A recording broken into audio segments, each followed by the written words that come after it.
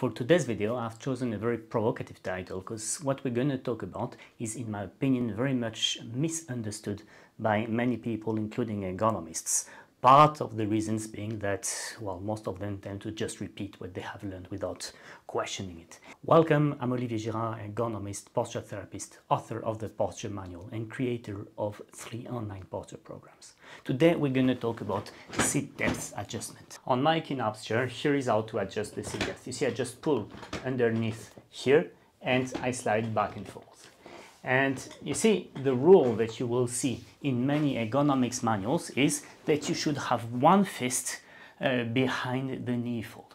Why? Because if there's less than one fist, you will feel pressure here, and this pressure will make that you move forward in the seat, so you go away from the lumbar support and therefore you slouch.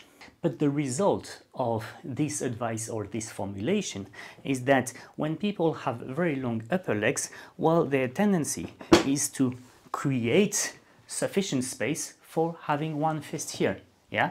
And as they're taller than me, they do touch the backrest.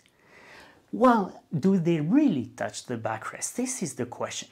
You see, actually, what happens on most chairs, including this one, is that when you slide the seat pan forward, you will create a gap here, and nobody will sit with his butt in a gap. Therefore, even tall people will sit maybe just a centimeter or two away from the backrest to remain on the cushion, and the result will be that they slouch. This will be even more the case if your chair has some kind of an upward slope here at the back. You see, some chairs are flat like these ones, some others they go like this, yeah? And if your chair goes like this, well, your pelvis is automatically guided to be here on the chair, and when your butt is here on the chair, your belt is not against the lumbar support. So you see, on every chair that creates a gap here when you slide the seat pan back and forth, there is a serious problem about sticking to this rule of one fist.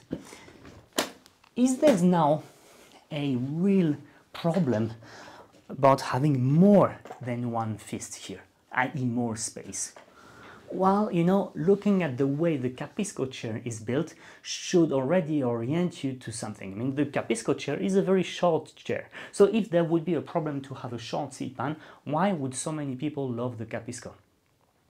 But actually, let's say, we could imagine a problem, which is that as your weight rests on a less big surface, well, there's more pressure on the tissues, and that increased pressure can reduce blood circulation, in theory at least, because in practice every person that I have seen with blood circulation problems in the office, not out of a genetic reason or something, yeah, every person I've seen is either sits too high, and the problem is the pressure point here at the under the front edge of the seat pan, or they sit for too long in a row. If you stay for 2 hours on your chair, no matter the seat depth, you will have blood circulation issues.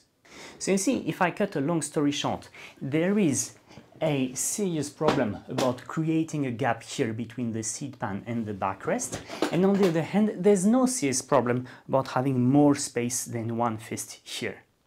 And therefore, the rule should not be that you want 1.0 fist here. The rule is that you need at least one fist here, but mainly you're looking for maximum pressure here.